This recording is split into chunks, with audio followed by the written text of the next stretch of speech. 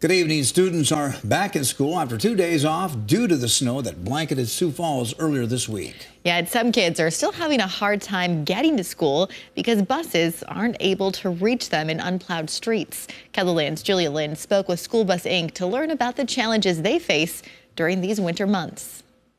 Derek Goman has driven school buses for 11 years and says winter is always a challenge. When I first started, I did get stuck a couple times, but luckily I was able to get myself out. But I've learned that, you don't slam on the gas and go. You gotta take it easy. Some parents this morning got a call saying if their road has not been plowed yet, the bus will not be coming to pick up the student. Although most Sioux Falls streets are cleared now, there are areas the buses have trouble in. I usually try to either stop at the bottom of the hill or the top of the hill, and I'll have to have the kids either walk up or down the hill to get to my bus.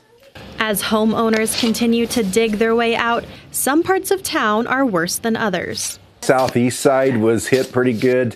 Even right now, I can tell you that Ben Rifle, Harvey Dunn, Rosa Parks, they're all still working to plow those areas. Working closely with the district, he says there is something parents can do to be proactive.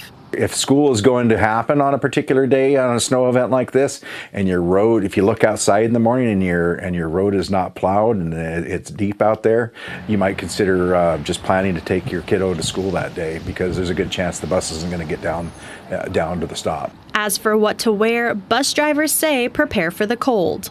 Snow pants, boots, and a nice, good jacket, because if the bus driver's running late, you could be out there in the cold for a little bit.